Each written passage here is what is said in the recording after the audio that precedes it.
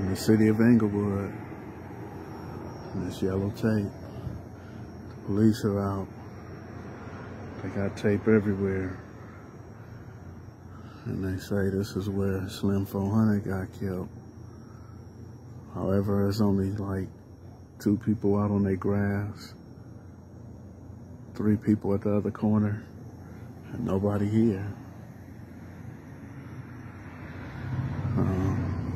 I'm sure his family know by now. It's in between 88th Street and the alley.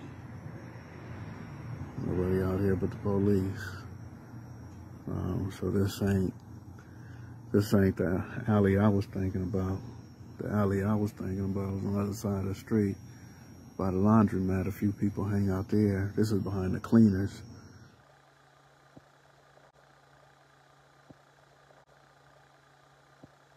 Yeah, Ayo, pay that bitch back.